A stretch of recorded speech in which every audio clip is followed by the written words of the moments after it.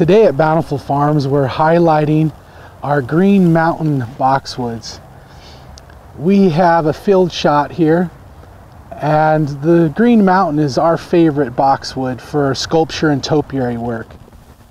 They have very rich, deep color and do very well with heavy pruning. They are one of the slower growers and don't require a lot of pruning after they are shaped.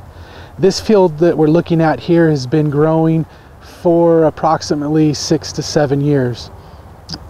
We are going to take a look at all the different shapes that we do and are excited with this variety that we have growing this year.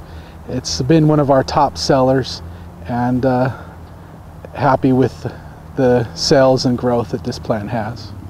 This Green Mountain shape is the cylinder. We next have the rectangle, and then next to the rectangle we have our cone.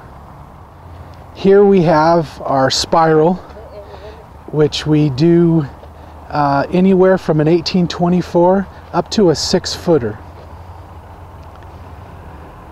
Next to it is our tiered. They are a 3-tier, and we also have that from a 30-36 up to a 4 or 5 foot. This is our topiary Green Mountain Boxwood.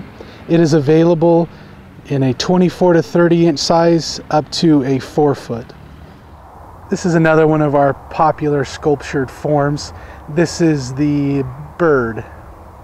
This is a look at our more mature rectangle.